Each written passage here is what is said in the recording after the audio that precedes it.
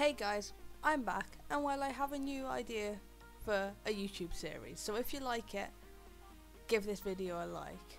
And the idea is creative stuff to do with the shit from Poundland.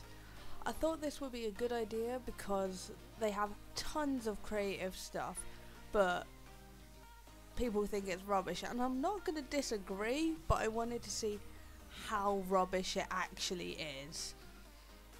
And to prove that it doesn't matter how much money you have, you can still make some pretty awesome stuff. So let's get into this one. I wanted clay, and this Play-Doh stuff is the closest thing I got to it.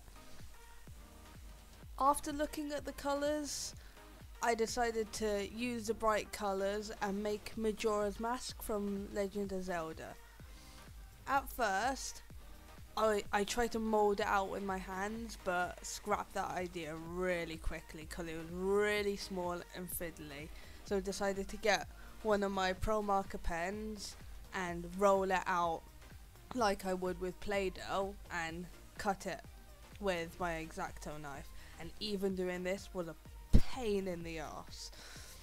I ended up starting it again because it was all really thick, and I wasn't going to be able to mould it in the way that I wanted to.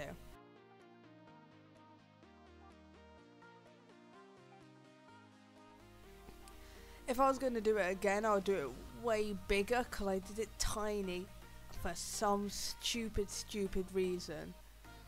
But it just added to the challenge, let's be honest. Next thing I did was the little triangles. They were tiny.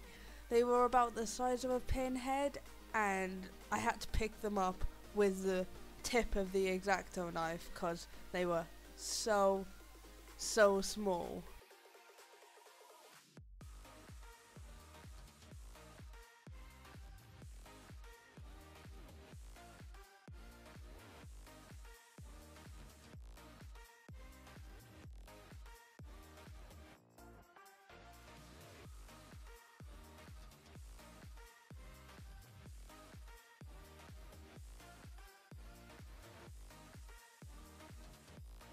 Making the spikes on the head, I made them all in yellow at the beginning because I was going to actually gradient it out to the colours like in the actual Majora's Mask, but ended up scrapping that idea as well and making them the individual colours, which ended up looking way better.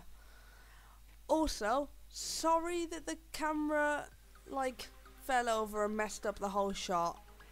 I didn't notice that the shot was messed up, but I also ain't doing this all over again, so gonna have to deal with that. Sorry about that. I'll try and fix that for next time I do it and try and get a better layout.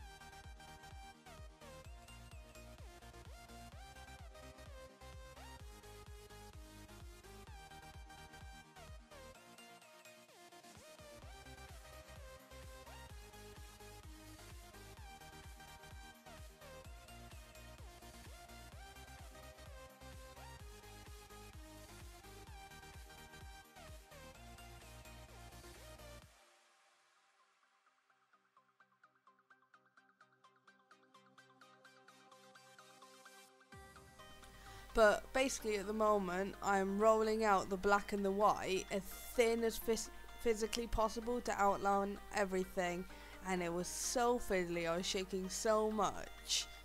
But at the end I'm actually happy with how it turned out, and I've actually got it somewhere or other and covered it with PVA glue to keep it solid.